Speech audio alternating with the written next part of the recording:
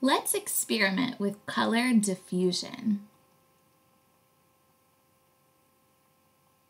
Gather these items: a spray bottle filled with water, a coffee filter or two, washable markers, a tray or bin to keep the workspace clean, and an optional thick piece of white paper. To begin, place your coffee filter on your tray or bin and begin coloring with washable markers. It's important to have something underneath the coffee filter because the color will bleed through.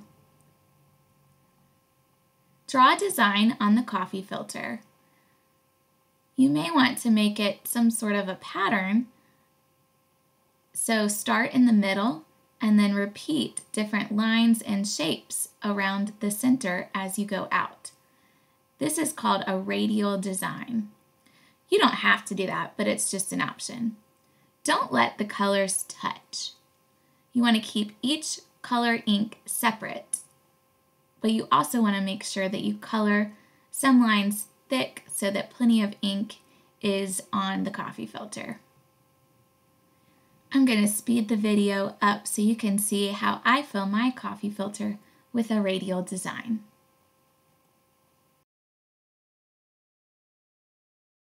You may notice that I am only using primary colors in this design, but feel free to use any colors you would like.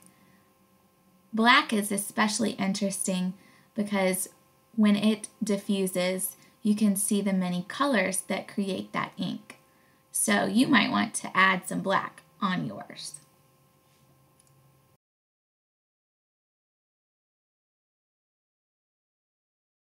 Now that my design is complete, I'm ready for the diffusion part. If you choose to use a white piece of paper, go ahead and place that under your coffee filter.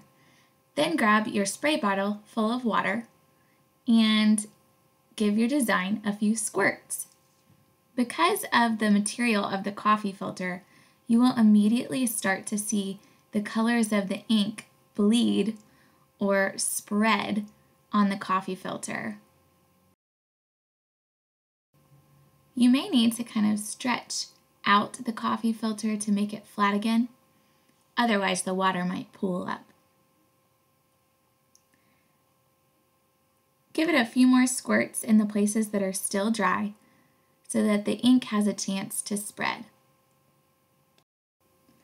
When the colors of the ink spread on the coffee filter, this is actually happening because of the process of diffusion.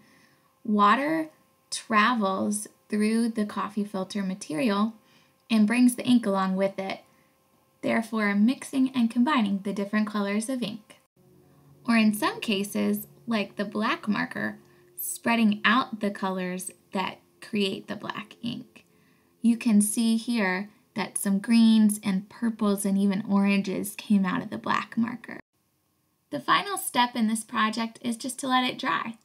Then you can be creative and use the cool designs for whatever you like.